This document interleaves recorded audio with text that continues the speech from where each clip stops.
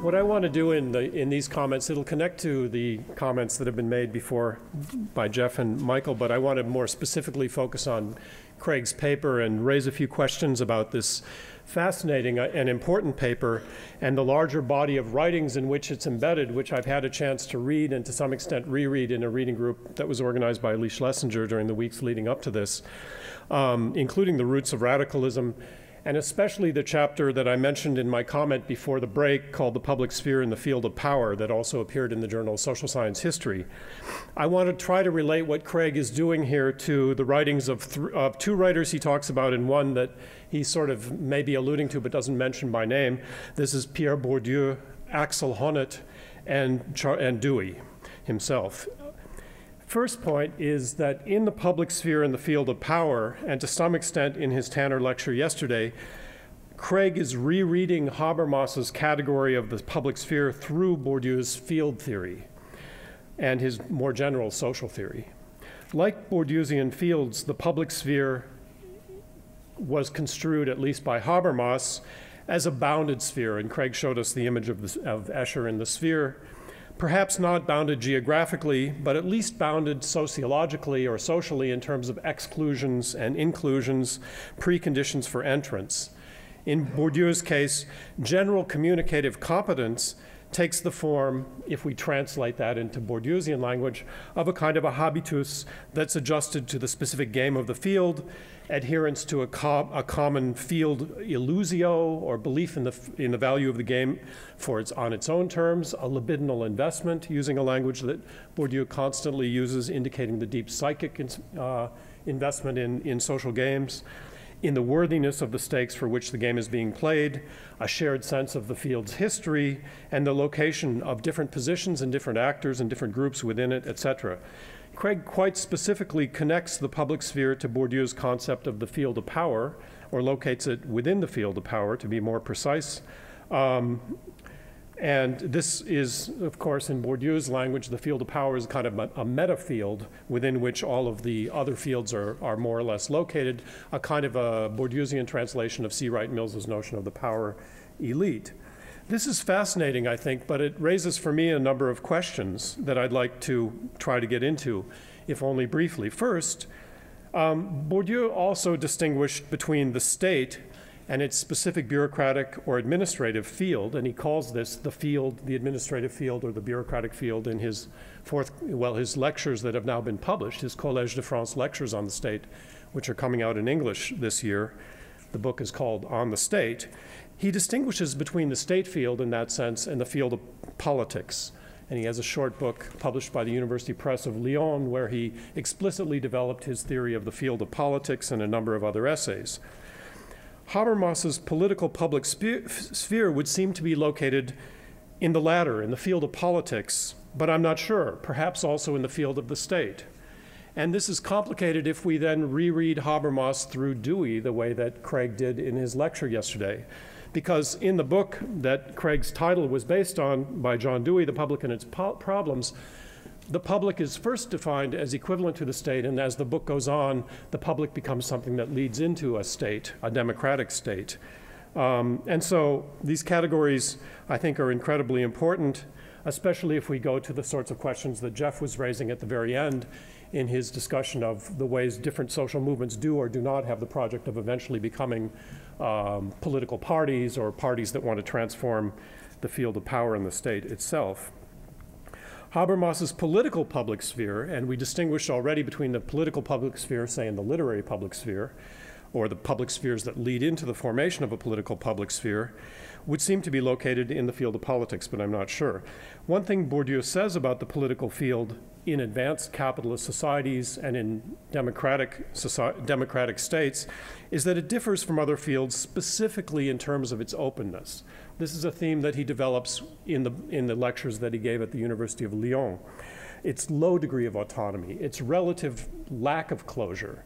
This is obviously just another translation of the fact that in these societies, all adult citizens are allowed to participate, at the very limit at least, by voting. That makes this a more permeable sort of a field than the field of, say, analytics philosophy or even sociology, which is not open to all. Contrary to popular belief, you do have to at least nowadays have a PhD in sociology. At a slightly more demanding level, there are political parties. And political parties are key actors in the political field too. But here again, barriers to entry are relatively low. Although we do have, as Max Weber pointed out, in some countries and sometimes in places, something like politics as a vocation, professionalization of political parties. We in the United States know that that doesn't fit very well our structure of political parties these days. Anyone can at least join, at least if they're recognized by the ones who are already inside. Then there are the party elites, and we could go on. These groups circulate between the political field and the state field, again, using the language of Bourdieu. They're in the political field, especially when they're out of power. They're in the state field, perhaps, when they're in power. But there is a relative independence of the political field from the state field in this language. Bourdieusian social movement scholars, then, point to yet a third political actor or category. People like the Michigan PhD student Hiroe Saruya in her recent PhD dissertation on the 1960 ANPO protests in Tokyo, or the French scholar, the political scientist and sociologist Liliane Mathieu in her article called The Space of Social Movements, which appeared in the journal Politiques, have argued that social movements are too loosely related to one another, with too few barriers to entry into that space or that arena of social movements to qualify them as a field properly put. There's no specific form of symbolic capital, for example, that defines all of the actors in that field, so they don't seem to qualify as a field in Bourdieu's sense. This is relevant to Craig's project, I think, in ways that maybe will become more evident in the course of a discussion that might follow.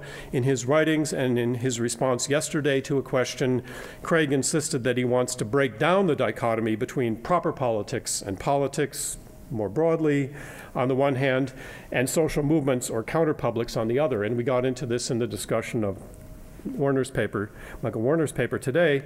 On the other, returning to Craig's use of Bourdieu's concepts here, I wonder whether counterpublics should be considered part of the public sphere and therefore part of the field of power or the field of politics. Do they belong to a separate subfield within the field of politics? Or do they belong to an entirely separate field? Is there a sort of a policing of within counterpublics of one another as to whether they have genuine counterness? I think all of us who've been inside of various counterpublics know that this seems to exist, right? So this seems to have a kind of a fieldness to it. The counterfields are fields nonetheless, in at least some of them perhaps.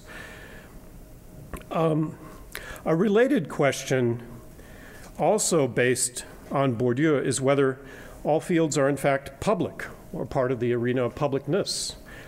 On the one hand, to exist, a field needs to have multiple positions within it, multiple actors displaying practices or acts to one another, this idea of display that I was mentioning before and after your talk, allowing reciprocal evaluation of practices, assessment of those practices' value in terms of a highly arbitrary but nonetheless highly structurally present field-specific symbolic capital and array of practices on that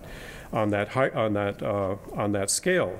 This, it seems, would require at least a low level of publicness, of observability, of inspectability, perhaps. On the other hand, esoteric scientific and academic disciplines, on the one hand, are certainly fields. They're sort of paradigmatic fields in that sense, but their borders are carefully policed against outsiders.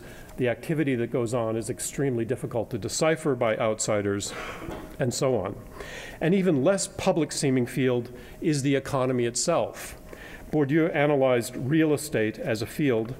The modern era, quote unquote, may not in all respects entail an expansion of publicness, but rather an expansion of fieldness, the creation of what Craig, in his essay on Bourdieu in the recent book, Bourdieu and the Historical Analysis, edited by Phil Gorski, which just came out with Duke, calls the creation, and I love this term, of a fielded society, the idea of a society with a proliferation of fields, in which fields, in fact, are one of the key structures, or the key structure of that modern society. A final question raised by Bourdieu and amplified perhaps by Chantal Mouffe in her work on agonistic politics is the question of whether Calhoun's version of publicness is agonistic. Bourdieu, and I heard you talking to some graduate students about this after your talk last night, but I don't think the public here heard that, so it'd be interesting maybe to reveal your response to that. Bourdieusian fields are agonistic sites. So Bourdieu is clearly an agonistic theorist in Chantal Mouffe's terms of intense disagreement and heterogeneity within fields. Fields cannot exist without diversity and heterogeneity and difference. In fact, fields would require the production of such. This would be a field effect, even if everyone were alike. If a field could be created magically by the social god, that social god would create a field, and everyone within the field would immediately discover microscopic differences that they would amplify into larger differences. That's, I think, part of what Bourdieu is pointing toward, this agonistic nature of the field. But on the other hand, they're also characterized by these deeper, perhaps even deeper concerns captured by the concepts of illusio and libidinal investment, in which all the actors agree that this is a game worth playing. If they didn't agree on that, they wouldn't be in the game. And so agonism is combined nicely with a kind of a deeper level consensus. Craig seems to have so completely rejected Habermas's original formulations as to no longer require any sort of consensus, or at least his version of publicness. It seemed to me, at least, and this is really reading implications into it that he didn't explicitly state, but it seemed to me that he was twisting the stick, at least in the other direction, away from Habermas's requirement that fields, through their rational procedures, would produce some sort of consensus. So that's my first set of comments, all had to do with sort of these questions of field theory and Bourdieu meeting Habermas. A second set of questions is related to a different thinker, Dewey, and in particular to the reading that Axel Honneth has produced, which I think differs in some interesting ways, perhaps, from Craig's reading. Both of them are using it as a critique of Habermas. In his essay, Democracy as Reflexive Cooperation, which appeared in the journal Political Theory in 1998, Axel Honneth argues or draws on Dewey and on the same book that Craig drew on to argue that a democratic public sphere has to be grounded in a democratic, just, cooperative division of labor. And he uses the word division of labor repeatedly and explicitly. Another synonym for that would be the economy, the realm of production, the social realm. These are used more or less interchangeably. Honneth is not, as Nancy Fraser has pointed out, a highly sophisticated theorist of capitalist economics and modes of production. That's her critique of Honneth. But at the same time, he's really shifted the emphasis toward the social realm of what he calls the division of labor as the basis. And I think this overlaps in some ways with what Jeff was saying in his comments in his critique of Habermas. Honneth draws on Dewey to argue this. Indeed, the so-called division of labor, and I'll keep using his term as a shorthand for all of those other economic and social relations, this division of labor is for Honneth, and he claims for Dewey, where democratic publicness emerges. It's prefigured there. And Honneth reminds us of Dewey's origins as a Hegelian and the fact that, and points to the resonances of this language with Marx, with the early Karl Marx, and the idea of a system of free cooperative laborers as being the basis for a communist society, and basically a form of self-government. Indeed, this is where democratic publicness then emerges. The collective cooperative social economy is the realm of practice upon which political publicness is founded, even if the political democratic public sphere also, and this is what Karl Marx left out, according to Honneth, requires very specific institutions, irreducibly political institutions that cannot be collapsed into or derived from the economy. Crucially for Axel Honneth, this social cooperation is not explicitly and exclusively discursive. I think this is another point that we might want to discuss. Some of Craig's comments seem to move back toward Habermas with his exclusively or explicitly communicative or discursive definition of publicness, even if it's centered on rational collective problem solving. The idea that expanded political democracy is prefigured by social cooperation sets a slightly different accent, I think. As Honneth concludes, Dewey's theory of democracy opens a third avenue between the false options of an over-ethicized republicanism, and he defines that as a theory of politics that requires citizens to always already be virtuous before entering into politics, and also from the option of Habermas's, as he puts it, empty proceduralism. Namely, quote, to grasp democratic ethical life as the outcome of the experience that all members of a society could have if they related to one another cooperatively through a just organizing of the division of labor. Now, Nancy Fraser criticizes Honneth for his weak theorization of economic distribution relations, but Honneth and Fraser both see the conditions of post-war Fordism, and I think it's Nancy Fraser who brought this into the discussion, not Axel Honneth first, as having partially realized, or at least partially reduced inequalities for an expanded collectivity. Craig alluded to these conditions yesterday in some of his opening comments about corporations providing employee benefits during this period and the absence of that kind of corporate benevolence in the later period, the more recent period. The more cooperative collective social relations that were produced in that period provided a basis for an expansion of democratic publicness. This relative superiority of the conditions of the post-war decades and the coding of this period as relatively superior stands in a very interesting tension to Arendt's critique of mass society that Craig's paper deals with in the penultimate section. But even Honneth recognizes that, quote, we in the advanced, highly developed countries can already see the end of work society coming gradually, end quote.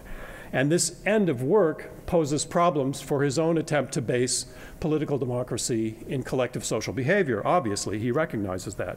This means that, and I want to read a somewhat long quotation from this paper, such an idea can no longer simply assume the form of a normatively inspired restructuring of the capitalist labor market. That normatively inspired restructuring presumably was what social democracy was involved in during the post-war decades.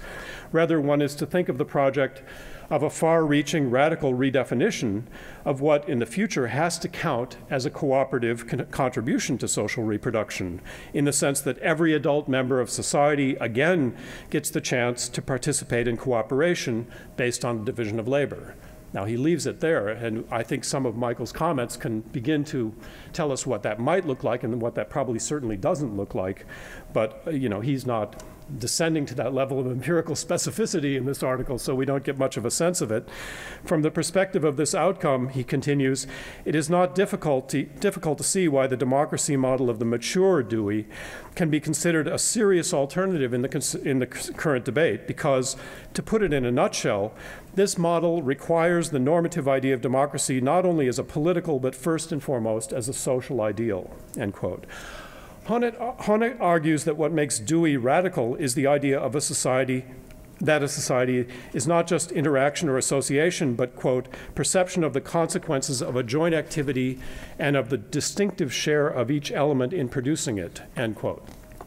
Dewey continues, quote, such perception creates a common interest, that is, concern on the part of each in the joint action and in the contribution of each of its members to it.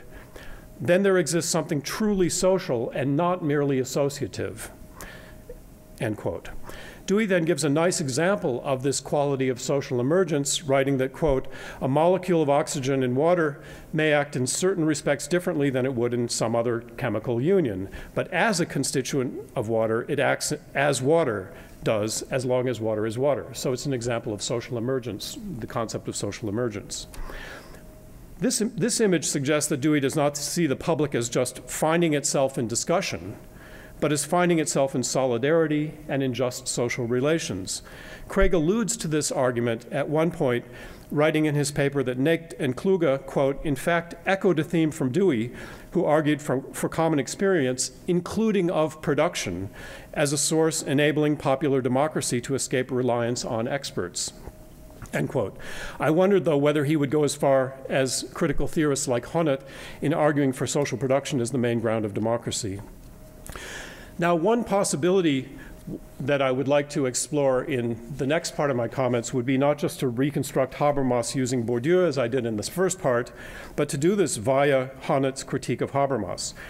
Here the point is that a democratic public sphere would have to be grounded in a democratic, just, cooperative economy, and that this social division of labor would be where democratic social publicness could be at least prefigured, if not where it would emerge from.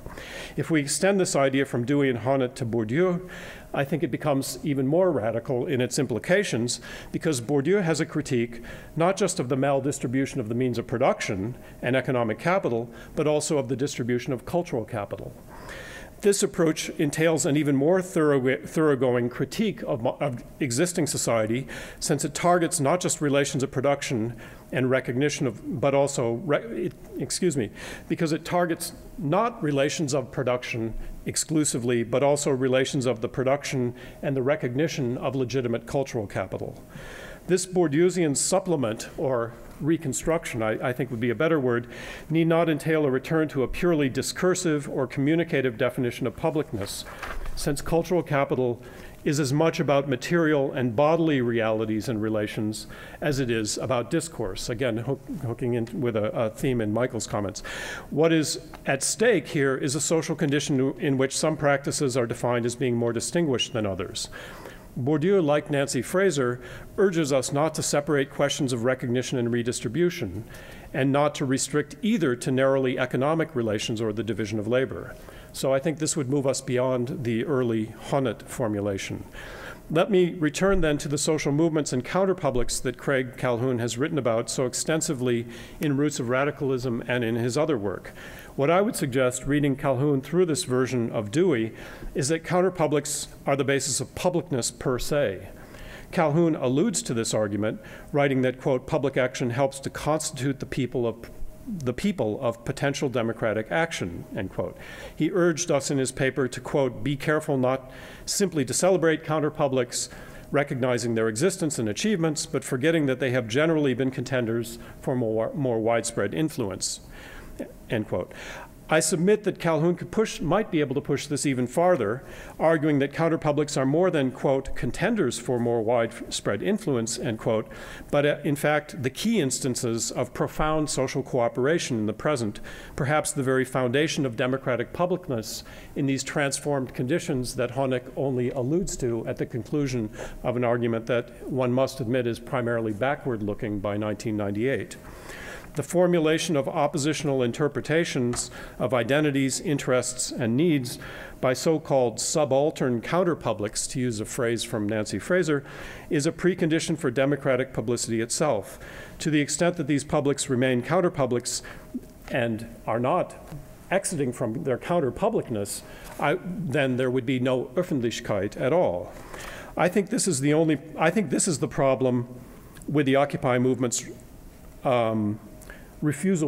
ultimate refusal to participate, at least insofar as they were able to continue a certain amount of time and then more or less disappear. During that period, there was a kind of a refusal to participate in the democratic public sphere as the state, or as the public political sphere, as a point of principle. This refusal stems from a profoundly unequal social division of labor, so we can understand this as along similar lines to Hannah Arendt's diagnosis of the reason for the violence in the 1960s social movements as a kind of almost pathological response to the violence of the society that people were living in, while still condemning that violence. So we can understand this, the intense inequalities of the present leading to this impossibility of the transition from the social division of labor into a political public sphere of the sort that is often connected to the word the state, or at least the political sphere proper, to use Craig's term from yesterday. We can understand that, but we don't necessarily have to endorse it. And I think the examples that Jeff gave in the closing parts of his comment did bring those kinds of movements together with ones that he mentioned the Communist Party and the Socialist Party, for example, in the post-war period. And so I guess I'm trying to draw a distinction between those. A third point that I'd like to close with concerns the question that Craig raised in his paper, the question he started with, which is the question of scale. Drawing on Dewey, he raises the problem for democracy of the massive scale of the United States, the mismatch between the great society and the great community, to use Dewey's terms. Now, as Nancy Fraser wrote in her co-authored debate with Honneth, the book Distribution and Recognition and Redistribution, I guess it's called, Fordism as a mode of society, societal regulation is a key element for understanding this post-war period in the 3 decades of growth after the war. Fordism saw massive policy efforts to eliminate inequalities of various sorts, even if it still remained a fully capitalist mode of regulation. It eliminated spatial inequalities in a way that was palpable and of very significant, great significance in countries that had a full-fledged Fordist mode of production. Neil Brenner's work on the Fordist spatial reorganization of West Germany from 1945 to 75 shows just how palpable this reduction of spatial inequality, for example, was. This is the kind of action by the state to rearrange the, quote, division of labor, which then makes, in Honneth's reading, would make possible a new burst of activity toward the creation of a democratic public sphere, possibly. This is the sort of reduction of inequality that we would need to call for in the present, obviously.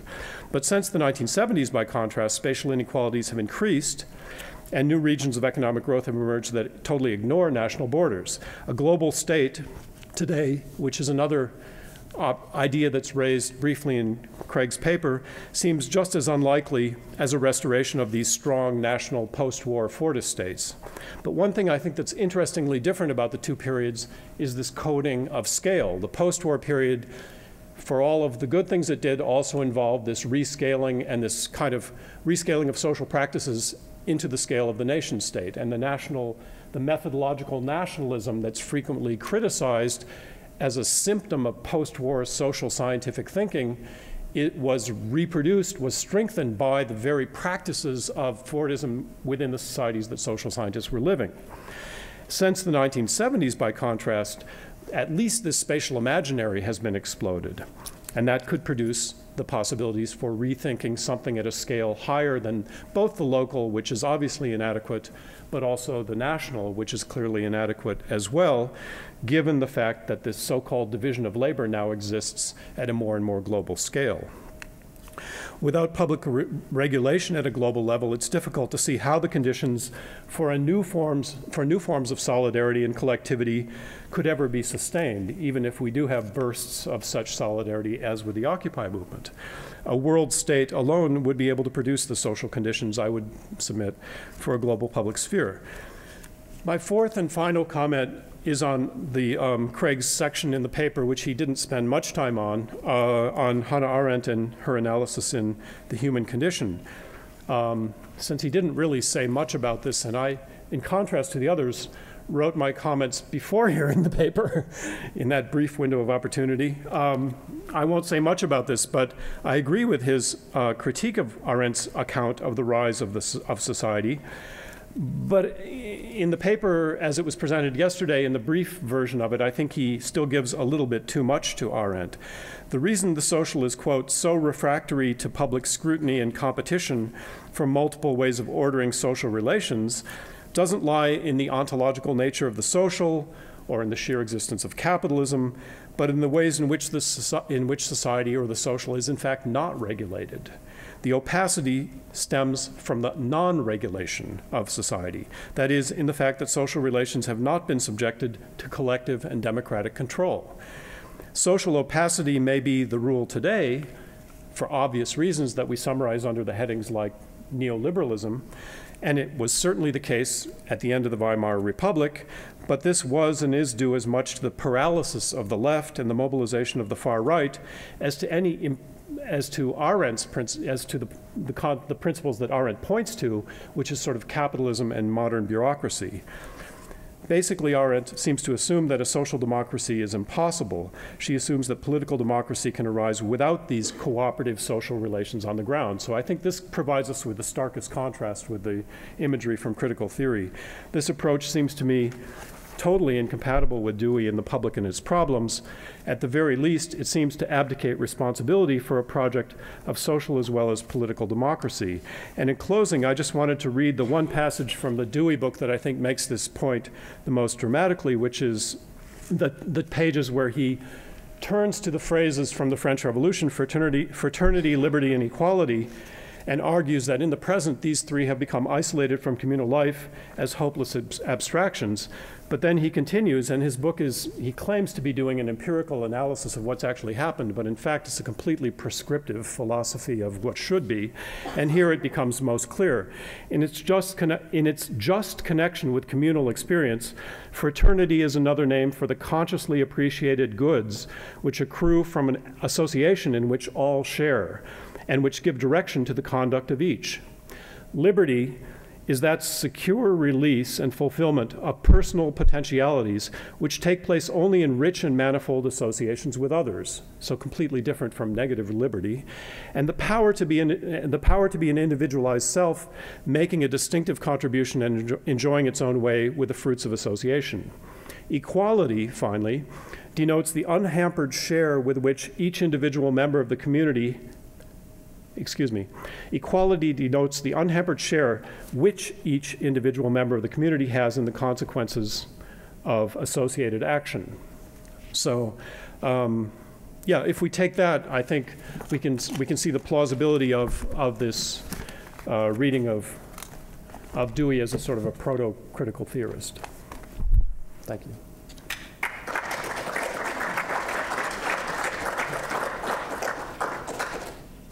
George, I was intrigued by the things you had to say about the Occupy movement. And I agree with you entirely that that the Occupy movement didn't really have an adequate material basis for, any kind of success, both because of who they were, unemployed people, deeply indebted students, and so forth, and because we really are currently living in state formation that's much closer to plutocracy than it is real democracy. But I think that to stress that, I think also fails to highlight the ways in which ideologically the Occupy movement was unable to self-organize, because they were very strongly influenced by anarchism, and consequently it's not really, so they weren't able to hammer out a common agenda because that was seen as imposing on the fellow members. But the thing is, if you just have a whole bunch of completely isolated people, each with their totally independent opinion, both of what's wrong and of what to do about it, you can't, that kind of anarchist individualism is deeply incompatible with any kind of serious democratic social movement. Okay. I agree. I mean, I guess the only question you might ask, and this would be making claims for human or social theory in science that it can never possibly reach, but what would explain the fact that at this moment in historical time, the anarchists of all tendencies were the ones that came to dominate that movement? If that's actually an accurate description, and I've heard that myself and seem to observe that as well, why that tendency on the left as opposed to those who would see a possibility for articulating the social division of labor with a political publicness oriented toward the state. That in and of itself is intriguing, I think. I agree completely, but I think that's deeply linked to the severe decline of labor unions. Yes. Right? Yeah. Because they have traditionally been the voice of the working class, which is demolished in the financial crisis. So I agree with that too, and that's why I wanted to make the comparison, even though it's a very different situation to the Arendt's analysis of the turn to violence by various tendencies kind of across movements. That's what's interesting about her analysis, even though it's highly objectionable in other ways. In the book on violence, in the late 60s, she attributes to this increasing violence within the social. Yours is another analysis that points to something in society at large leading to a very specific configuration of social movement strategies, practices, and the balance of power within that sector of, or that field, if we want to use Craig's term, of social movements at that moment. Yeah. Got to go in 2 minutes. Okay, go quick. No, I'd just like to hear you talk a bit more about Arendt. Yeah. And the social. Because, in other ways, obviously, Arendt has become an extraordinarily important resource for lots of people thinking about these questions during the last again, during the last quarter of a century. And I've been sort of, in the light of your own sort of nascent critique, right, which I sort of shared in the past, I've been kind of slightly puzzled by the degree to which Arendt has become such a powerful resource for those of us who, for many of us who are trying to think, not me yet, trying to think about these questions of the social supports for democratic citizenship and so on, right? Mm-hmm. World making, is another concept that comes to mind that hasn't really surfaced in the conversation yet. So I'd just like to hear you develop those. Well, what I was criticizing was completely what Craig criticized when he showed the picture of the blob yesterday. It's the image of society based in mass society, and I think Craig might be able to respond better than that because I've only had 24 hours to think about this. But in terms of what I'm sympathetic to, it's some of the similar things that you've mentioned, the idea of the unprecedented and making space. There's a variety of different theoretical tendencies on the left and on the left, I guess you could say more specifically, that have tried to open up a space for not just contingency thinking, but for thinking about unprecedented events and breaking with the residual positivism of classical Marxism, for example, which expected general rules of social behavior. And in that sense, the notion of natality that Craig mentioned in his paper, the ideas of the unprecedented event have become attractive.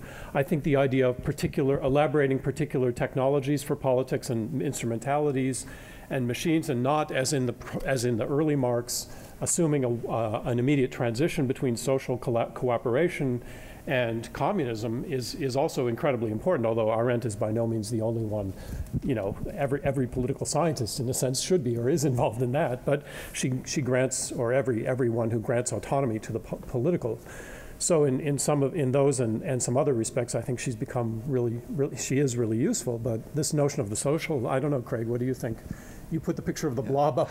So the blob imagery is Hannah Pitkin's, and Hannah Finichel-Pitkin in her book, The Attack of the Blob, which evokes this, and I think gets something that is genuinely troubling about the way Arendt claims the social as a problem. And what I wanted to say is that's all correct, and it is a problem, and yet she's onto something at the same time. So she's denouncing the egalitarianism of the rise of the social, but also the sort of everyday materialism of it, the preoccupation with what she calls housekeeping, which is not just the economy, but material life in the construction of ordinary life around a variety of material acquisitive ways. And in relation to George's talk about, is it unregulated or something? It's certainly not democratically organized the way George is trying to evoke, but I think she sees it as and rightly, as partially as monitored, if not regulated. Hence the emphasis on statistics and the extent to which there are all kinds of statistical mediations of this. And therefore, in addition to being monitored, it's produced. It is not simply it's not a realm of freedom. It is a realm of consumption encouraged by corporate capitalism in ways that have been evoked before, and all this, and marketing and all of this. So that her point is, this is what many people vest their hopes for freedom in, and it's not freedom. And it is a very large scale structuring of lots of social life that is hard to resist, and it's particularly hard if many of the attempts at a resistance movement, and I think she would couple not just Marxism but say human rights and things, get caught up in it. They fail to transcend and get outside of it. Now, I agree with Pitkin that she sets it up in a way that makes it look as this external thing that happened, hence the attack of the blob, that this mass society somehow came and got us, rather than having a real account of it from within. But what I think is useful that she points to here is that both public and private in various ways stand outside this and offer critical vantage points on it. So one of the things that I think drives the interest in Arendt in a lot of circles, in parts of feminism, and here's someone who's absolutely not a feminist who becomes central to feminist thought, right? What's going on? It's the breaking of a bunch of binaries, and Arendt helps break with binaries, including the public-private binary, which had a very structuring impact on feminism, right? It's a very pivotal one. So you've got the critique of public man, private woman running through lots of things. Then Arendt sort of says, don't be too fast with that. And don't be too fast with assuming a social democratic way out, assuming the just division of labor is going to be the path to the public sphere. So you can read in Arendt a critique of the kind of Honnet appropriation of C. Wright Mills and John Dewey and all of this. Because this is still only going to get at a better social in that sense. It's not going to get at the public in this deeper sense. It's not going to get at the capacity for transformative action and all of that. So it is categories like world making, which I think are the really interesting ones to appropriate from Arendt. And her comments on the public sphere, which are at once aristocratic, elitist in a certain way, and about heroic public action that would somehow transform this, and very individualistic, yet make some points. So in relation to some of what you talked about, and a broader concern that I've also traveled through in social history, this is a critique of thinking that micro-histories in a certain way are going to add up to the way out. That a part of the trajectory of social history, as we lived it throughout the last third of the 20th century, was a search for agency at very small scales in ordinary life in lots of ways. And some of that became almost self-parodying in the micro-histoire movement in France. Some of it was fantastic and evoked structures of autonomy and resistance in everyday life. But a critique that the Arendt position would sort of share with, say, an Eric Hobsbawm is, yeah, wait a minute, but the old working class history actually got onto some things that are completely missed by the new social history, which is so concerned with family life and demography and micro accounts and all of this, that it misses when there are moments of purchase for large scale transformative change and where they come from a bigger political economy perspective. And in an odd way, Arendt, who is not at all part of this Marxist left, would agree. She makes the point that real action in history is rare.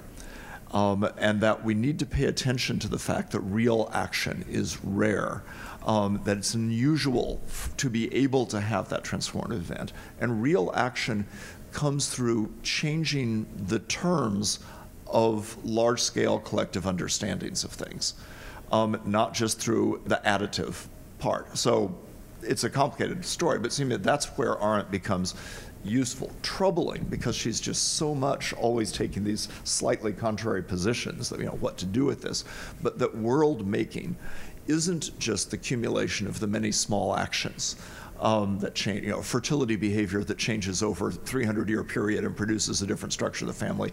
It is also, right, sometimes transformative moments in this. They're rare and they're important. So that's what I would put on the table for Arendt. Should we see if there are any more? Oh, okay. Yeah. This is, sorry? I'll just keep my comment brief. I think Okay. it's just sort of, When you mentioned,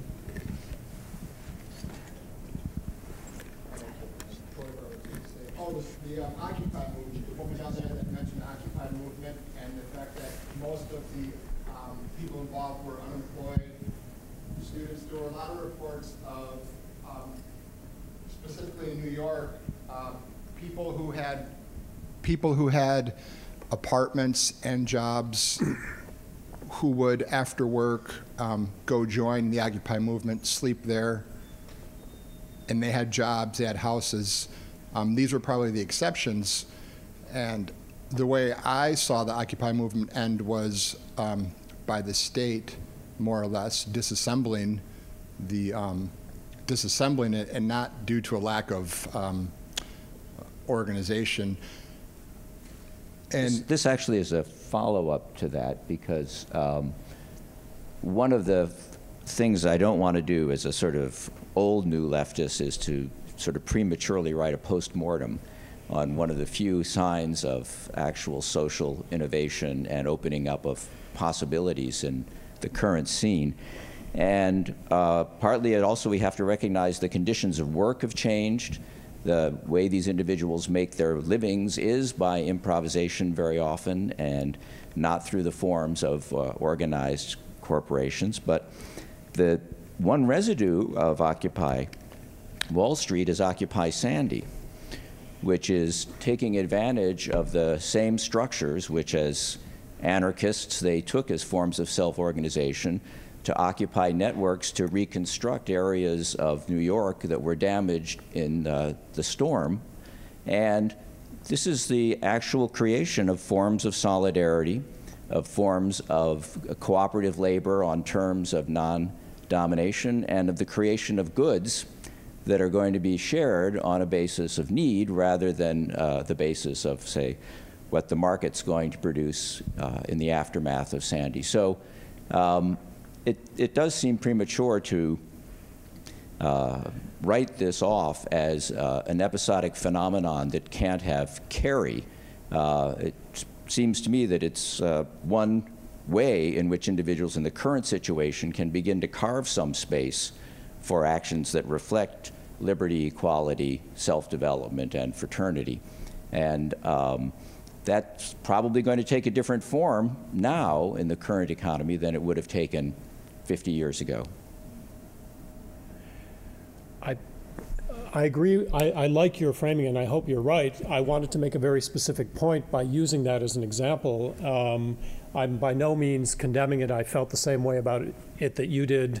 I was completely taken up by it, but at the same time, and even if we could imagine a new division of labor giving rise to a new form of public sphere, political public sphere, clearly it wouldn't take the old corporate forms. That's part of what I was doing by reciting the transition from the post-war 30 glorious years to the present. You weren't anticipating that. But it's unclear what it would look like in the present, and present prognostication is not something the social sciences ever can do.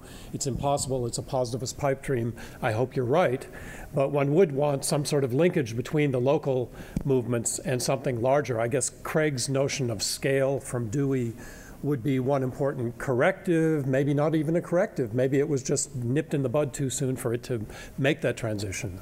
So to both comments, it's true, though, that the the mediatic representation and even the representation of the kind of modal participant by people like Chris Hedges in his book, Days of Destruction, Days of whatever the other part is, the last of what?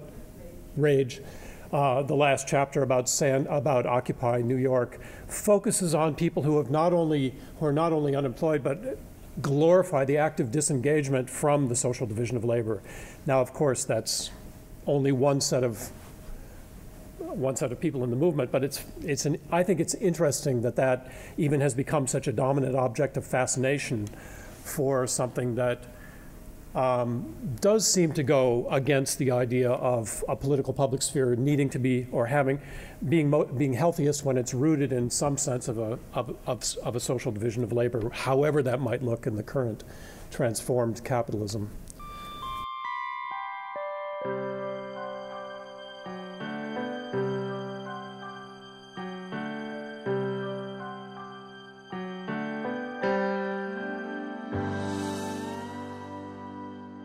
So thanks to my commentators, including the sadly now departed Jeff.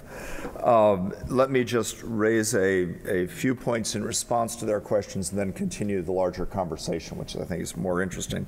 And I won't even waste time on more apologies about having sent the text only the day before the talk.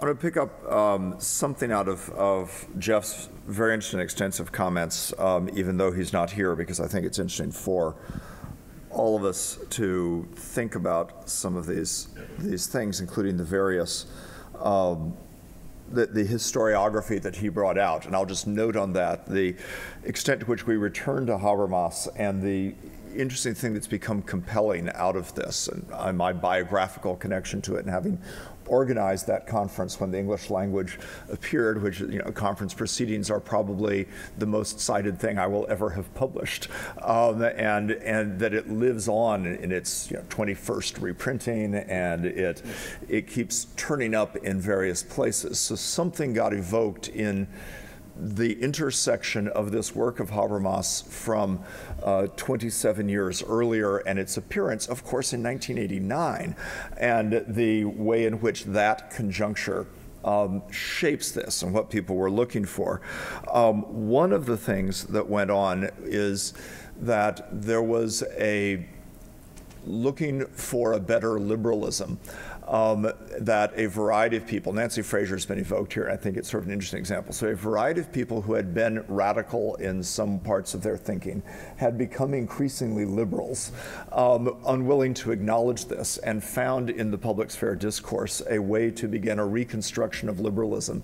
So there are all manner of people who sort of said, well, now that Ronald Reagan has attacked liberal, now that it's in a term of abuse, we actually don't find ourselves on Ronald Reagan's side of this particular abuse of liberalism. So our earlier abuse of liberalism from the left needs to be rethought, and in a certain analogy to Habermas, because Habermas's 1962 sort of engagement with this, late 50s, early 60s, he's writing that book, is a discovery that there are categories of bourgeois liberal thought that might still have some liberatory potential, that might still be useful, and not to be thrown out with the bathwater. So it's at once in dialogue with the silence of the Adenauer years, the refusal to engage with what had gone on in the Third Reich, and with a left that says there are no resources in ordinary liberal life, that there must be, and we can only have hope if we have hope in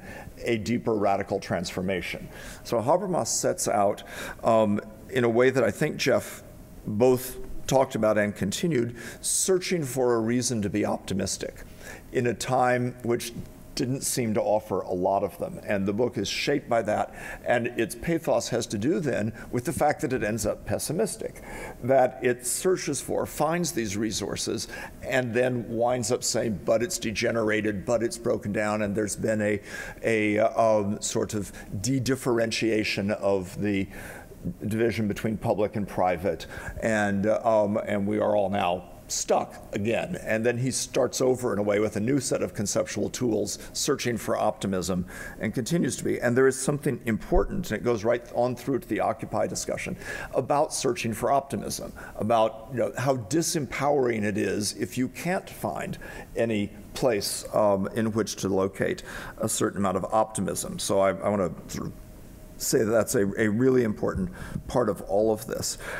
More specifically in relation to Jeff's comments, I would say, though, that part of what went on, I think, in the period since that embrace of Habermas, but it's not just about Habermas, the whole discussion of the public and all of this, has a classical theory, exemplified by Habermas, that sets the bar too high, the bar for what will count as proper and active and effective citizenship.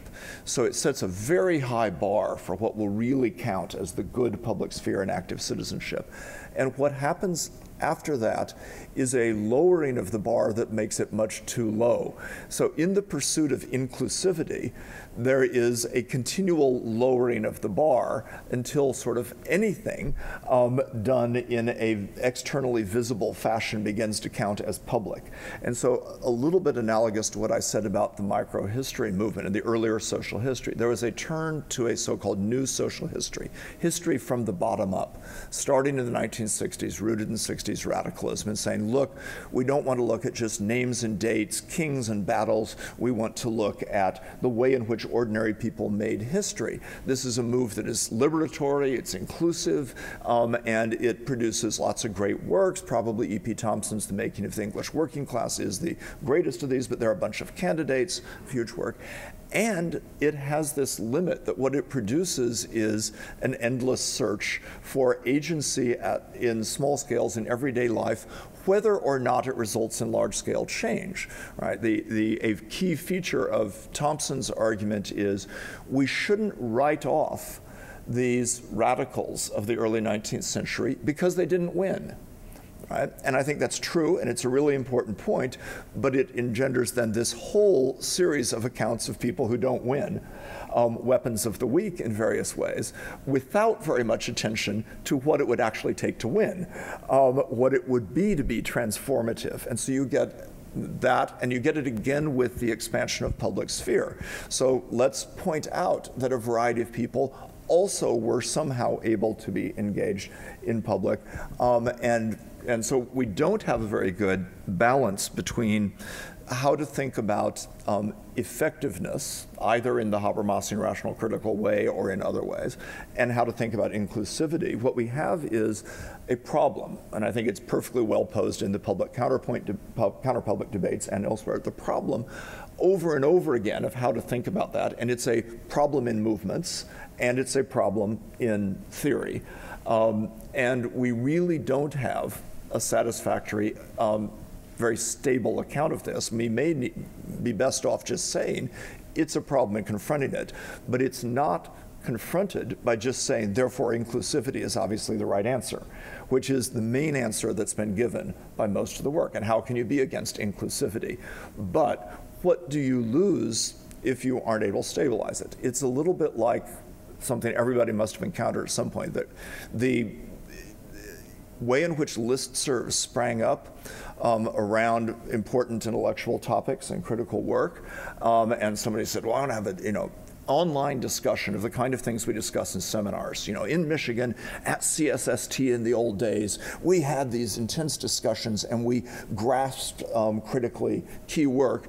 If only we could do this online and at very large scale. So somebody creates a listserv or a bulletin board or a forum, and then in new techniques, we have new mediated versions of these, and it quickly gets debased. Because pretty soon it is a variety of freshmen saying, I've been told to write a paper about Habermas, what did he say? And it's not anymore that intense discussion. So that the exclusivity actually played a role that was positive in some way. And we have a hard time in liberal thinking accepting that.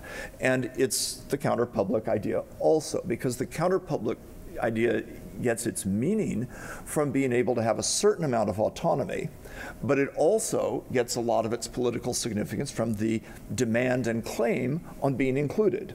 And so it cuts both ways. And so mere inclusivity erases counter-publics. Now this goes to the MOVE point and to a lot of others. It erases the agonism of the public sphere, right? Everybody's included, right? But it then becomes the kind of thing that Marcuse and Robert Paul Wolff and others were criticizing in the critique of pure tolerance, right? The way in which a kind of soft acceptance, you're okay, I'm okay, you're included, I'm included, is actually the enemy of critical engagement in all of this. So I think that this is a problematic we could approach in several different ways, but runs through lots and lots of this. And I think that what we are coming out of is a long period of maximizing inclusivity and seeing everything as negative exclusivity, which often was, in fact, the boundedness that enabled agonism and enabled effectiveness. I think that on protests and so forth, we can say the glass is half full or half empty. I'll come back in a moment, but that's sort of an open question, right? But part of what happens is a proliferation of small movements. So the idea of movements gets on the agenda in the 1970s. That old collective behavior, mass society, it's all breakdown, gets defeated in academic terms and in many ways politically. There are movements. People talk about the movement, but then they talk about movements, and then the movements get ever smaller, and it starts being the movement over a 3-week period that worked on this issue in this locality. Now, notice how that echoes the public sphere and the social history discussion. It used to be the working class movement. Now it's, well, we have the anti-nuclear movement, we have this, and we have that, and all these sorts of things. And people start yearning for coalitions. How do you put that back together? But it's a similar story in a different engagement. Now, what are the issues here to the public sphere? Well, local citizenship, good for lots of things, has a hard time reaching global issues. If we're really worried about climate change, if we're really worried about the global financial situation, that isn't going to reach it, right? Do we just dismiss it, or do we figure out some way to connect it? My own view would say that the issue is how to connect here. It is not one or the other. It's not, no, we should abandon all that local activism, but it isn't in and of itself going to connect. And that comes up in several ways. It comes up in the longing for local community in Dewey, that nostalgia. And Michael says rightly, and I said it yesterday, that this is a problematic nostalgia. They hope to get back to local community, investing that in face-to-faceness. I really like Michael's comments on the complexity of the face-to-face, which is all over the place because it's in crowds, and it's in cruising, and it's in all these things, not just in its idealized form. Slight defense for Charles Horton Cooley, which is he sort of knew that because his point with it was that it's significant, and I think, and it's significant partly because of the way in which there are opportunities to expand face-to-face relationships sometimes. But his main point was it cuts across what he called primary and secondary groups, that's not the distinction, that you have to look in other places. So a feature of primary groups is face-to-faceness, but that's not enough to distinguish them from your casual interactions with clerks at the supermarket or all manner of other kinds of secondary relationships. But in any case, I think we need not only to abandon the nostalgia for local community or town hall kinds of democracy, but connect in a different way. And that phrase, people have been talking about connecting, think globally, act locally, and all these things for a long time. That connection simply hasn't been forged in any very serious way. And we've had a variety of sort of illusions of getting to it. In Michael's talk, there are several other things that I think are really interesting about this and about ways we need to think more than ever in an online context, though they're not all unique to an online context, and a range of things about the data which may be gathered from surveillance, the question of whether being in public eliminates claims to privacy. And I think his discussion of obscurity was helpful, though we need to do a lot more thinking. I'm also taking Lee Schlesinger mentioned during the break the importance of bringing Schutzian kind of thinking about a range of gradations and different categories into play here, the way in which we structure our awareness or non-awareness of others in the world at any point in time, which we have a lot of different ways. That's a complex, big question I won't try to go to. But one thing I note in that connected to Michael's particular comments about this, or a couple of things. One is how much we try to think about privacy still in possessive individualist terms, that is ownership. So the way we think about data and these violations of our personal data is in terms of property. So people want royalties on the use of their information in search engines, right? That is, they want it to be seen as property in some sense, that they own about themselves their reflections in data sets. And it's a terribly limited and limiting category for this. Another thing is the way in which achieving obscurity figured in the old sociological account of anonymity of urban life, and people like Zimmel talking about the positive side and sometimes negative side of urban life that involved capacities for anonymity. And what I would just put on the table is the extent to which, the link to Bourdieu, we bring a habitus, we bring a sort of embodied way of thinking about anonymity to the web that comes from the way in which urban anonymity was constructed. So nobody will know you, they don't know who you are. Therefore, as you go various places, you can be obscure. Right? You can be anonymous, not identified. And I think people extend that from its partially genuine earlier urban incarnation into the way they imagine going places on the web, where it is all traceable. And not obscurable to a certain sense. And nobody knows you, and yet they can know all about you. And so that things are vastly more traced. And if you ask the question, why do people keep leaving traces on the web? They know at some level that their embodied understanding of being anonymous in other forms of life gets carried over, and dangerously so if they want to protect any sort of so-called privacy there. But I like the discussion of obscurity in that connection. George also raised a bunch of points that are really interesting. Will pick up on only a couple just so I can stop speaking. In his discussion about trying to think with Bourdieu at the same time as thinking with Habermas and Publix, the larger topic that I'm interested in, one of the things I think is important is to make the field concept not too rigid and formulaic, and to keep it always connected to forms of capital and projects of action. And as they move through this in time, I actually attended Bourdieu's lectures that became that posthumous book, and they were a big move forward because it was the most historical Bourdieu ever got about thinking about all of this. And yet it kept deploying the field concept without doing something else that elsewhere in his work he did constantly, which was talk about the convertibility of forms of capital and the ways in which in different practical projects people relied on moving among these transactions among fields, which I think are very important in this.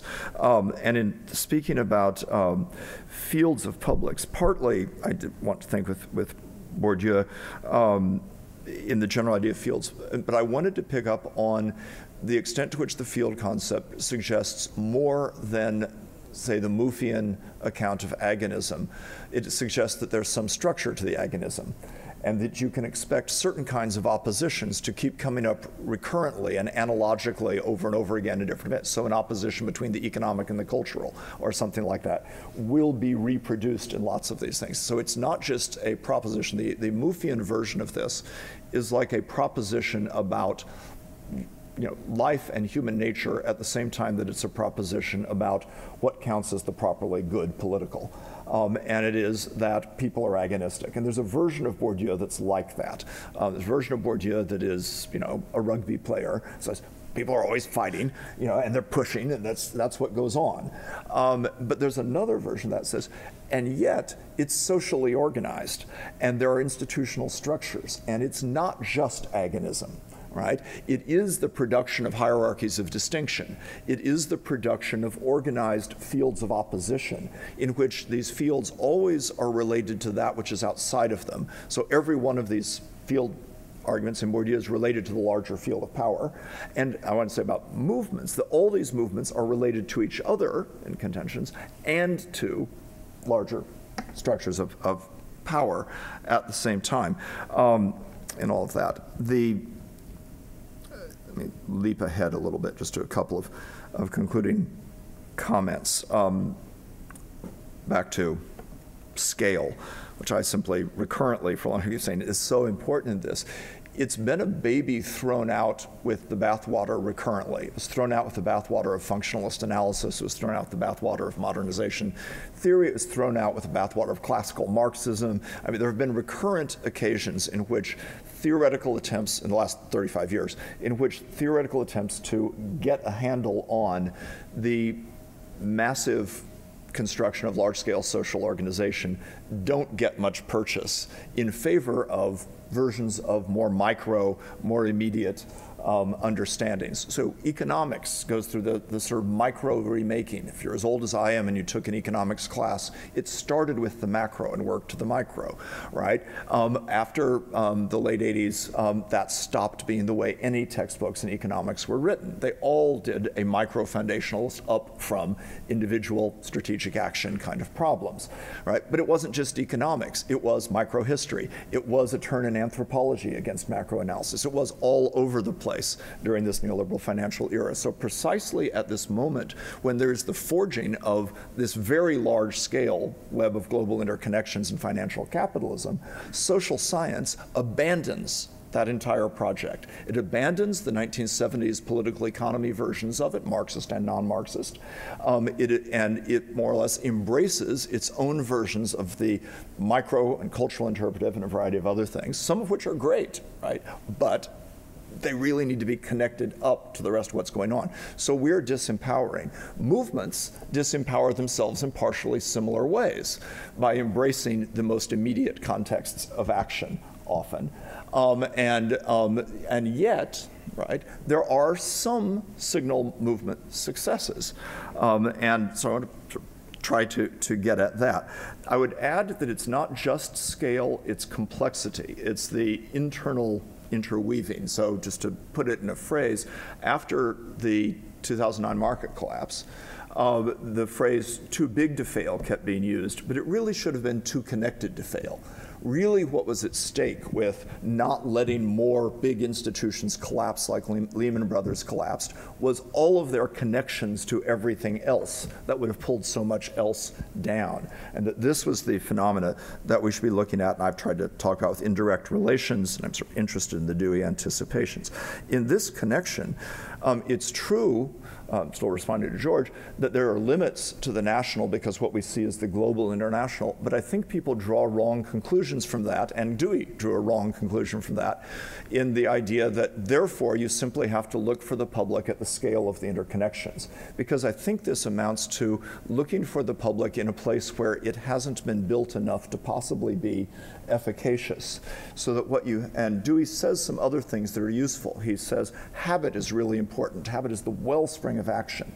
And the embeddedness in cultural institutions. So we could recast that account of the local community from a nostalgic longing to what are the contexts in which we have enough capacity for action on a combination of habits and culture on the one hand and institutions and networks on the other, to begin to do something about some of these global things. And it won't be simply the global public sphere. There's been a lot of celebration of, well, a global public sphere. The global public sphere is not efficacious in relation to global financial capital or climate change or a variety of things. Being able to mobilize nation states may actually sometimes be more efficacious. And so one of the issues is that nations may actually be counter-publics of a kind. That in an interesting way, the friction in relationship to dominant capitalist globalization may sometimes be organized as resistance to Western domination or resistance in various ways there. We shouldn't write off all of that in our pursuit to get the grandest public. So we have, on the one hand, all the cooperative movements, local barter and exchange movements, the movement for an alternative lifestyle as a response to the nastiness of the giant and the global. But then we have the World Social Forum and various attempts to reconstruct.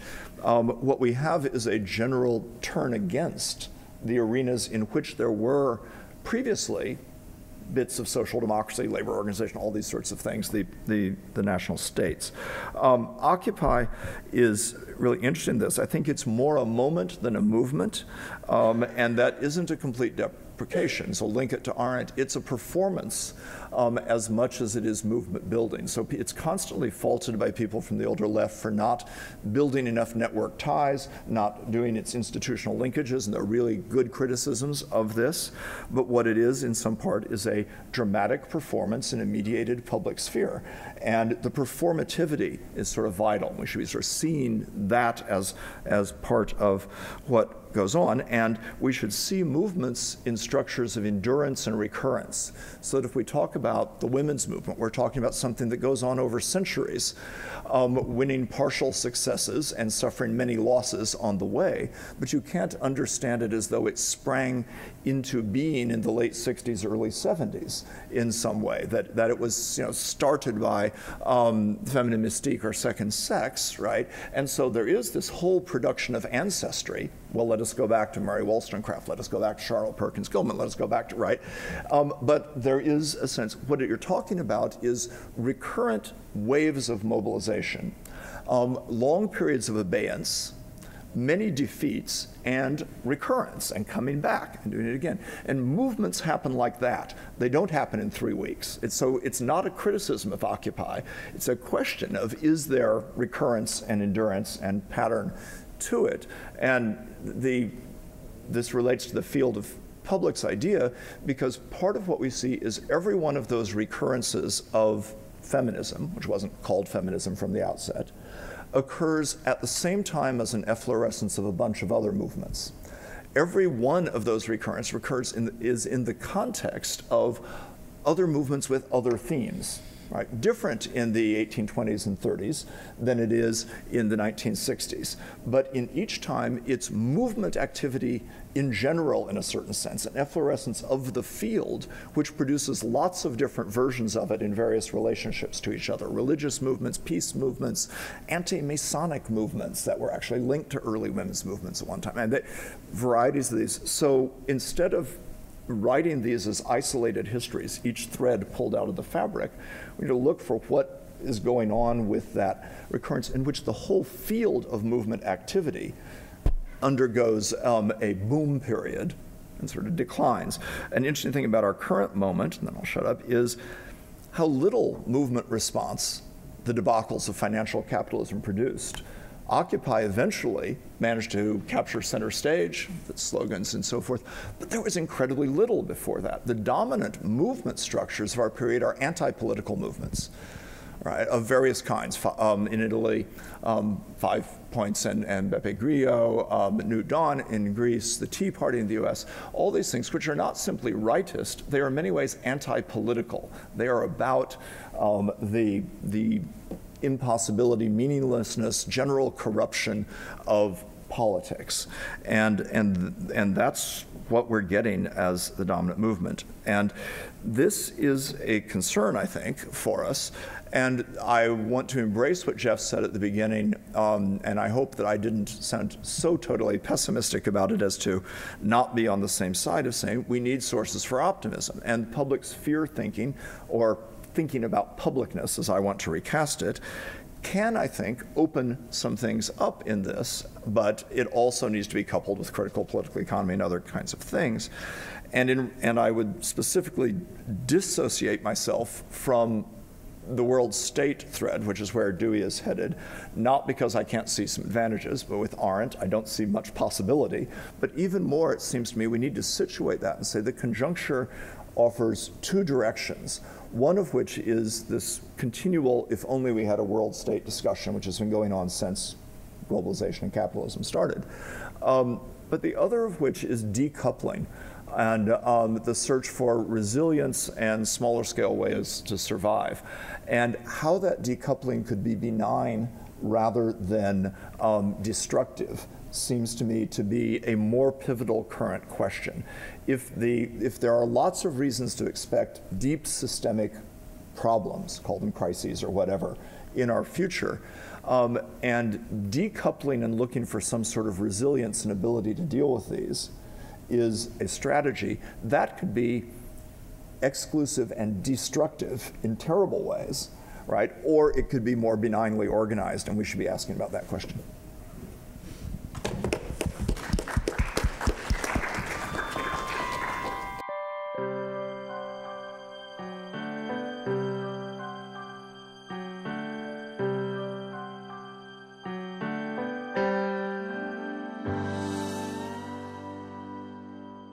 This isn't most immediately relevant, but it was a comment provoked by where George started, but I just would like to hear all three of you respond, and it's at a somewhat more abstract level. It's the problem of relating Habermas and Bourdieu, where Habermas somehow deep down is rooted in an unquestioned exercise of reason.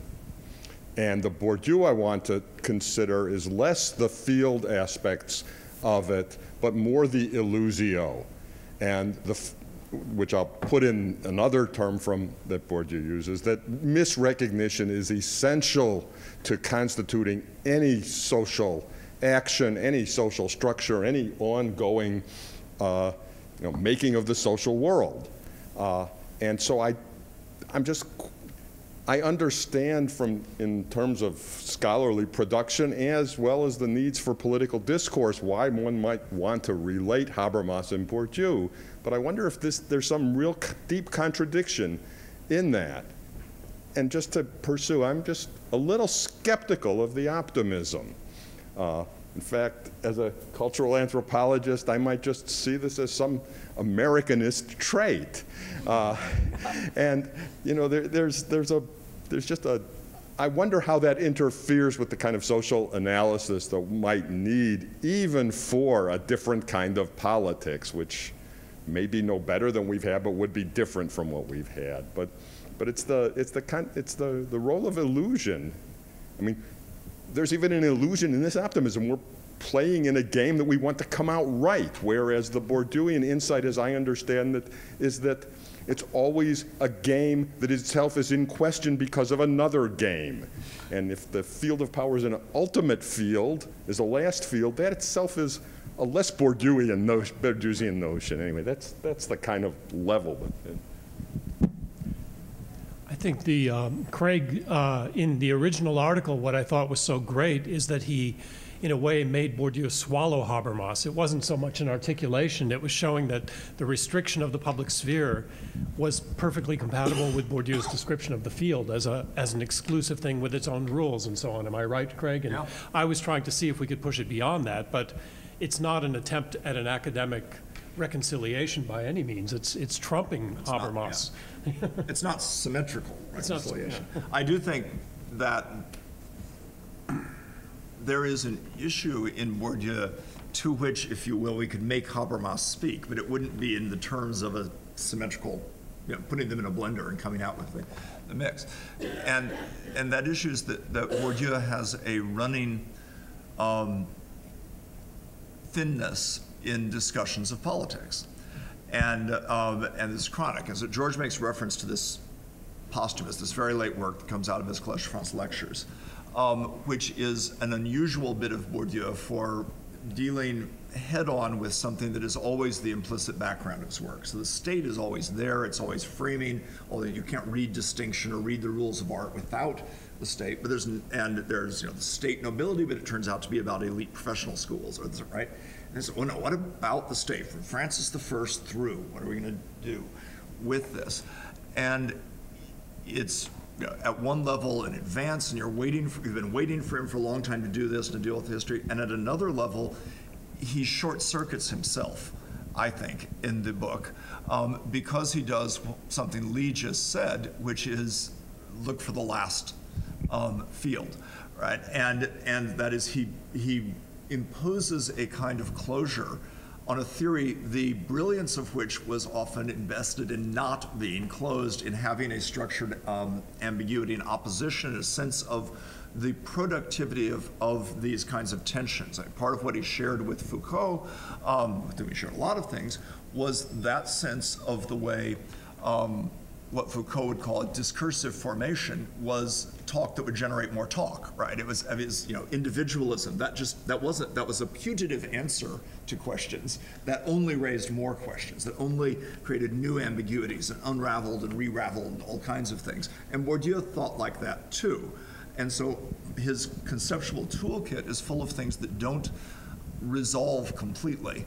And that's part of their power. And at the very late work, it seems to me, he tries to wrap this up too much with a bow and undercuts a little bit of the strength of his own generative theory in that sense.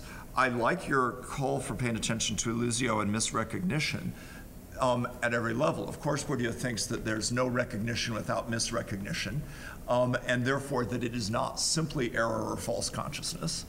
And that it's at every level in the sense of the big macroscopic claims through to the immediate personal capacity to act in that. And most of Bourdieu's work could be read as a kind of, I've said in that article George alluded to, a critique of the post-war boom for its false promises. And sort of over and over again, it said it was bringing equality, but look, right? And that's nuance is important, and so it's there. I will defend the American trait of optimism in a qualified way, which is that I do think there is something about capacity to act which does not derive from the mere hypothesis of a better possible future, and doesn't derive from necessity, but derives from optimism or hope, or construct it different ways. Optimism as a construction is maybe a problem because it implies an expectation rather than a hope. I was thinking earlier about the evocations of Habermas in this. Habermas tries to be imminent critique in the Frankfurt School vein, that there are sources in what's going on now for the transcendence of what's going on now. And it's a matter of finding those sources and building on them that can enable you both to criticize the limits of what's going on now, it's failing to realize its potential, and see the possibility for moving somewhere. That seems to be, for example, completely missing from the MOOF argument, I would say, and is an important difference, and something to ask and think about in relation to all these other theorists, whether there is a locating of anything to build on. And in our current circumstance, is the optimism warranted or unwarranted? That is, if what we mean is not Pollyanna expectation, but seeing something to build on, it's tough, right? And it's not just tough in relation to all the kinds of political oppression or failures of recognition we've cited. It's tough where a completely viable way of thinking about it looks like catastrophism. Right, what we should really expect is massive catastrophe. And now, are there ways to survive or not survive that massive catastrophe? Should we care? Are there, how's it going to play out? Is the real impact of the environmental crisis going to be that we start having such wars in anticipation of it, that that's the form it takes, or that we start having economic breakdowns and crisis, or that, but it's catastrophism. That's this sort of default way the future looks. And trying to find some hook for potential collective action to deal with this seems the challenge, if you want to call it, of trying to have even the glimmer of hope or optimism in that, but also the capacity to act rather than simply fatalistically accept. Could I just say one thing about the Bourdieu lectures on the state that I found remarkable, though, reading them, is that the very first lecture deals with something that breaks out of the field format completely, which is parastatal commissions. And he says, this is going to bore all of you to death, but I'm going to talk about these nominated commissions and government by commission, and it breaks through the public-private boundary and it breaks through the state. So I think he kept his flexibility even in those. But there are these highly formulaic articles that got a lot of circulation where the state becomes a meta field governing all the other fields, and I think that really does break with his better impulses. And on the optimism thing, I think this really would, the way Craig has just reframed optimism would make a difference, for example, in the evaluation of the Occupy movement, the point that Liz brought up earlier, when the question comes whether they're going to accept an alliance with labor unions or not, if you believe that a political public sphere of a democratic sort depends upon, in some respect, however that's theorized, the division of labor, you can't exclude the labor unions. And that really makes a difference then. And so optimism of a sort of imagining that a division of labor would be so connected allows you to think about what you should accept at the moment of decision. And that's why why there's political philosophy and not just political behavioralism, I guess. I don't feel very much sympathy with the criticism of Occupy because I worry that the yardstick by which one gauges the effectiveness of a movement is a decisive global political change, transformation through something that looks an awful lot like sovereign action. That is to say, foresight, rational analysis, deliberate intervention that produces predictable effects that are totally transformative. That's the way we get seduced into this sovereign subjectivity.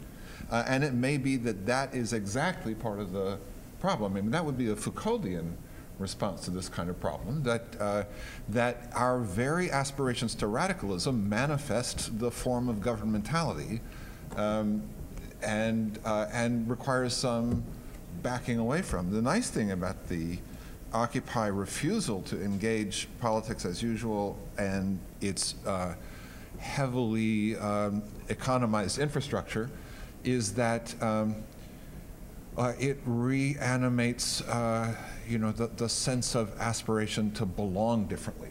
And of course, this has got a long history. You think about abolition and before the Civil War. I'm thinking of the old Eileen Creditor book on Means and Ends in American Abolition, where there was a big debate between Stanley Elkins and Creditor about the refusal of Garrison and Thoreau and others to engage the party system because the Constitution legitimized slavery, and so this profound imagination of externality that runs through the abolitionist movement and is a feature of almost all the social movements at some level or another, seems to me to be really the most powerful thing about them. And so to reintroduce the yardstick of a kind of sovereign transformation seems to me blinding.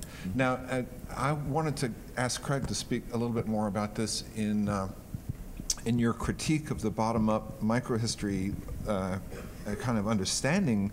I agree with you entirely about what you say in that determined quest to validate agency at all levels. That explains why American historians were so unsympathetic and incapable of reading Foucault, among other things. And I just wonder if or were sympathetic and misread him. Exactly, right, exactly. And here again, while we're on the subject of Foucault, which is not really where I intended to go, but in the discussion about Arendt earlier and the social, I think Hannah Pitkin is entirely unfair to Arendt there.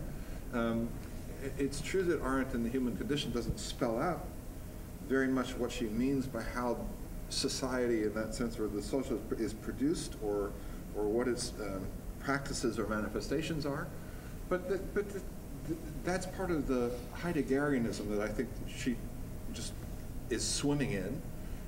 That also found manifestation in exactly the same years in Canguilhem and early Foucault. Yeah. That is, that there are various processes of social knowledge and attitudes of governmentality embedded in those processes of social knowledge that constitute for us a kind of imagination of the social. There's a lot of what you were saying about the way Arendt is trying to draw our attention to the way even something like income inequality is imagined in this aggregate of particular. Yeah. That's actually very similar to the framework of knowledge that construes us as having sexuality in Volonté de Savoir.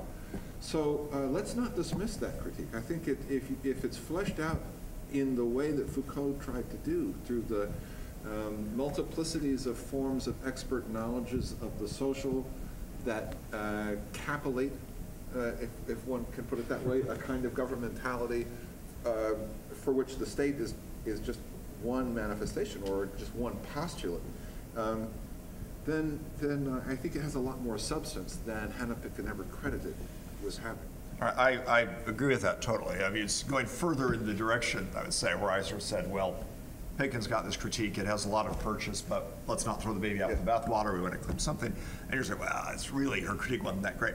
I'm sympathetic. I think that the partial defense of the Pitkin-style critique and of all the other people who felt unsettled about the society thing isn't that Arendt's so anti-egalitarian and this is bad. It's that it is not integrated into an account that's very compelling of why it's there. And the problem with the account of the social is that it just seems to come up, that's the one thing, and do this and sort of swallow so much of society. And it's not unrelated to Heidegger's technology discussions, right? Which are onto something that is significant about technology and yet make it a sort of tertium gallons kind of thing. Here comes technology. Wait a minute, I wasn't watching. Where did it come from? You know, what's going on? There is an account to be constructed. Bert Dreyfus has spent half his career trying to construct it, right? Around the way in which from the Greeks, leap over everything in the middle, but from the Greeks to the present, you have this production of it, and where I'd say a kind of Foucauldian and or Bourdieuian sort of we're getting at is you need to figure out not just the negative side of what it makes go wrong, but what it is being used for, why people find it enabling in their attempts to be who they are and do what they want in various ways. So whether it's Foucault on sexuality or not, it's not a one-sided critique that just says, or individual more generally, which is behind the sexuality thing. This bad thing happened, then we were like this. And the Arendt position's a little more like that. And what one wants is an account of why it's produced and reproduced. And so in the Bourdieu sense of reproduction, why do we keep producing and reproducing this phenomenon, which is that it's doing some work for us, where it's enabling us to do a lot of stuff. Maybe those are distorted ends or goals. Maybe it's not, should be our highest sense of ourselves, in Chuck's Taylor's sense or something. But you can't get a grip on it. I think a good Bourdieusian postulate would be, you haven't gotten a grip on something going on if you don't understand why it continues to be produced and reproduced. We have more questions from the floor. Yeah, Sylvia Pedraza, Sociology and American Culture. I've been listening to you guys and thinking that all the examples that you usually bring to bear on the topic of the public and the private, most of the time it's been Occupy and the gay movement. And I'm thinking that there is another very important social movement going on in the United States right now where the public and the private intertwine, I think, in very interesting ways. And that is the movement that has to do with what is usually called comprehensive immigration reform. You know, it has to do with the legalization of the estimated 12 million undocumented people in the United States. People who, because they're undocumented, have for, you know, some of them have been here 20 years and so on, led very private lives. They didn't want to be seen in public in any way. They drove carefully. You know, they tried not to make too much noise over the weekend. You know, they really were trying not to have a public presence at all because they were afraid, because they were undocumented, you know. And all of a sudden, in the last couple of years, I think roughly beginning around 2006, they began to have a public presence because they began to march on marches, you know. Because most of the people involved, the 12 million people, are people who have very low levels of education, you know, do service-type work, agriculture, and cutting vegetables, and hotel rooms, and things like that. These are not people that can write letters to the, you know, opinion pages of the New York Times or Dallas Times or whoever and grab it in any way, you know, so that the ways in which they could be public were very delimited, you know. And yet I think that they used them very effectively. They started marching, wearing, using placards that said, things like, well, first of all, the marches were enormous, and so it brought the, you know, the 12 million suddenly they weren't face-to-face because they were protected by the enormous nature of the marches. They were, in fact, in some ways anonymous, even though they were in huge crowds. But they put up placards where they said, we are not criminals, you know, we are working people. And so they delivered the message, you know. And I think that they also did something else. Our late colleague that we still miss in the sociology department, Mayor Sold, had a very old theory about resource mobilization, you know, that social movements are as successful as the resources that they manage to grab. And I think that the other resource that they managed to grab is that they managed to grab the legal, documented, resident, often citizen population that is Hispanic in the United States, that they made it their issue. And they communicated to Obama that that was what they wanted from him, that like all Americans, they cared about jobs and they cared about the economy and joblessness, but that as Hispanics, what they wanted was comprehensive immigration reform, okay? And Obama, in effect, promised. He said, I couldn't do it the first term because, you know, I was too busy with Obamacare, and that took up all my time, but I will get to it my second term, okay? And so as soon as the second term began, these movements, I mean, there's now groups of 8 senators and 8 people in the House, which are bipartisan, Republican and Democrat both, where all the Hispanic Congress folks, which are both Republican and Democrats, also made it their issue, okay? But what has more than anything else, I think, made them able to grab the public presence that they now have, and you know, they just had an enormous march in Washington, D.C. this Wednesday. And for example, the young people who are now called the Dreamers, okay, who also wanted so much to be legalized because it means for them a college education and so on. And the DREAM Act, as we know, failed by just a few votes, but then, you know, in effect, Obama intervened and said, you know, with an executive order that you can have a temporary suspension of, you know, the undocumented nature so that you can, in fact, continue in education. Now, nowhere near as many as are estimated, given their age group and so on, as could have come forth, has come forth, so that they're still afraid, okay? So, you know, I think, you know, the public and the private is very interesting, the way it intertwines a lot with these cases, you know. But anyway, the Dreamers have now gone to Washington in this march on Wednesday, and they have become public, okay? And they have said, you know, here we are, and, you know, this is what we want. And I just think it's an issue where I think if you pay close attention to it, you will see that the public and the private intertwined in interesting ways. That's all right, so I agree completely. I suspect we all do.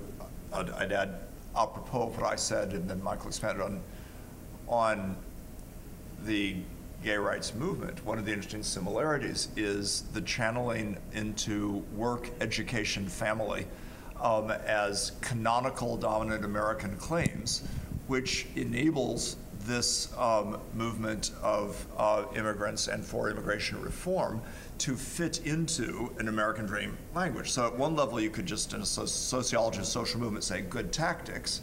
At another level, you see the way the public sphere canalizes and organizes. Yeah, I mean, I see strong parallels between the kind of dialectic or contradictions that are unfolding in the gay movement and in immigration. That there's structured reasons why a meme like Dreamers catches on and appeals, and that has to do partly with a kind of reprioritization among the demands.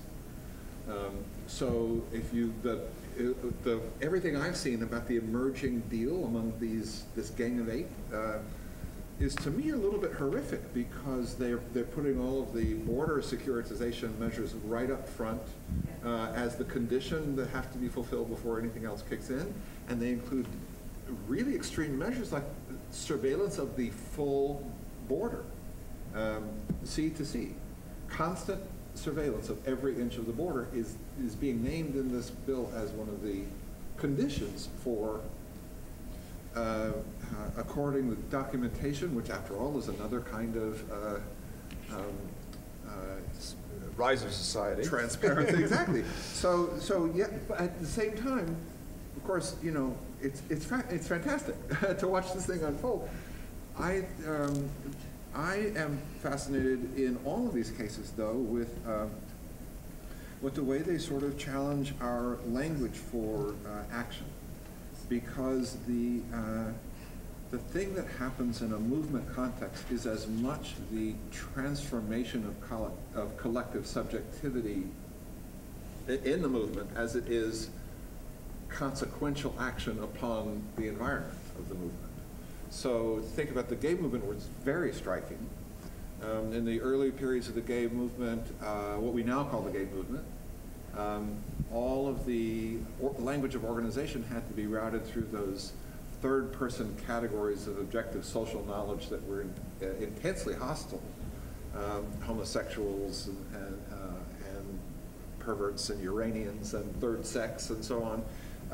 And the farther you go along, the more people have a sense of belonging to a collective subject that they can more or less inhabit. But that's a product of a whole series of small struggles that then abandon earlier understandings and so on. So the history of the movement is as much a history of emergence into subjectivity as it is consequential action. And I think this is true in all the movements. I mean, this is true. We're less likely to see it in the case of, let's say, the women's movement, because there's a kind of persistence of an age-old category of gender that looks like the underlying ground of continuity. But of course, what it means to be a woman has as much been transformed by this whole series of actions and mobilizations and different framings of the collectivity and reflections on framings of the collectivity. And I think that's the real action in a lot of ways in the social movement context. Another reason why we shouldn't measure these movements by the yardstick of political consequentiality. I would just say that backing off both your earlier comment and the response to Sylvia here, one thing that's remarkable to me is to go back to Lee's point, the Americanness of the discussion, because if you look at the literature on social movements in Europe, and Craig has written about this, the new social movements concept, only appears in continental Europe when the social movement, the labor movement, has declined in significance as a result of the deconstruction of the post-war Fordist cooperative labor management relations and the emergence of the welfare state and the deconstruction of spatial inequalities. It's impossible, of course, to know whether that structure could have been open to the kinds of topics that the new social movements then proceeded to raise, like immigration reform in Germany, the case for Turks primarily, and others in all of these countries, gay rights, the women's movement, but there's, I think, no reason to expect that they wouldn't have been able to the extent that they were society-wide movements. And so I think there's a bit of a glorification of the de facto condition that we live in, which is in fact deprived in some respect vis-a-vis those earlier ones. So I don't see any need to channel things into a movement. I think those movements could have been and often were quite expansive. I mean, obviously not vis-a-vis the gay movement in the Weimar Republic, but in the same international context where gay rights exited from obscurity and became part of the public sphere, why should we assume that the post-war accords of Fordism and labor management cooperation and social democratic governance wouldn't have expanded to that? If you look at, Chantal Mouffe was asked this question 2 weeks ago in the same room, and the movement that she pointed to as exemplifying the politics she would embrace was the union of the left in the last French election, and particularly the candidate Mélenchon. Mélenchon embraced all social movement demands in his program. It was a unified program of the left and of all new social movement demands. There was nothing exclusive whatsoever about it. Now, of course, he didn't win, but I think that's the kind of movement that we're absolutely fundamentally missing in the United States. And so we're maybe we need a separate set of categories for analyzing the U.S., where these things are so unthinkable to us. We've entered into injury time. I think there's one more question before the end of the official proceedings, then we can carry on over lunch. Is there anyone who hasn't had a chance to ask a question who'd like to do so? This is something I've been puzzling about. Thank you for a wonderful lecture and a fantastically interesting panel discussion. A huge amount to think about. And one thing I have been trying to think about is an important source of social mobilization of various kinds historically and in the contemporary world that I don't know quite how to fit into this schematic of publicness we've been discussing is religion. Given the large amount of collective activity that it's helped underwrite and mobilize, and the various forms that it's taking in the contemporary world to make some significant changes, I'm just not sure how that fits into the scheme of publicness that we've been describing. Is it to be understood in those terms? Does it need special terms? And I don't know. Well, I'm currently trying to finish a book that argues that evangelicalism is essentially just religiosity in public sphere forms. And Craig has just published a book that argues that evangelicals are in a way the mother lode of the social movements. So I think we both agree, I think, that some forms of religiosity are absolutely essential to understanding public sphere and vice versa. But this is where the category religion might be unhelpful, is that doesn't really pick out all forms of religiosity. And in my view, there is nothing that picks out all forms of religiosity. So it would be surprising if there were. Yeah. Yeah.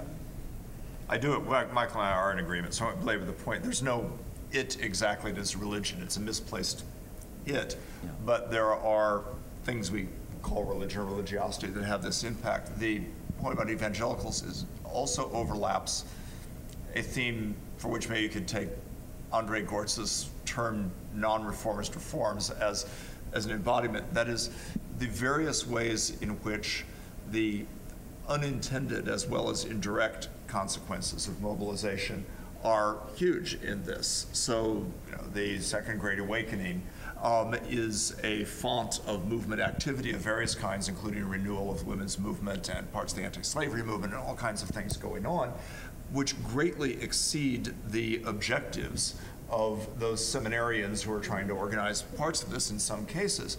And this, I'm trying to say, so I'm working for ways to be clear, part of this issue of movements and publics is, if you think movements entirely in terms of their explicit objectives and success or failure, you dramatically underestimate the importance of movements, because they almost always fail. And you would think, well, there's nothing there. But in fact, the point about recurrence and all this is they have lives beyond whether they succeed or fail in their immediate objectives.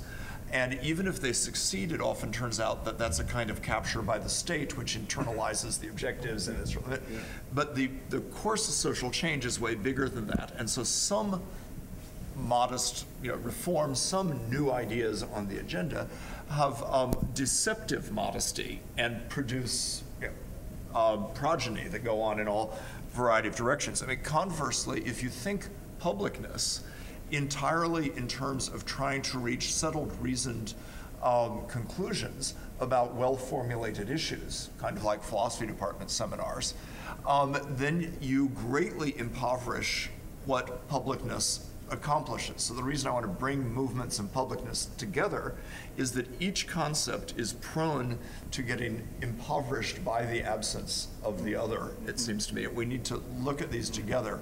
It's not that we should do movements instead of the public sphere or something, but we should figure out how to connect these better in thinking more about both and thinking about the indirect and often unintended ways in which they have implications. You should have the last word. That so. sounded like That was it. Yeah. That was it. This seems like a good place to pause. Let's thank Craig and our remaining symposiusts.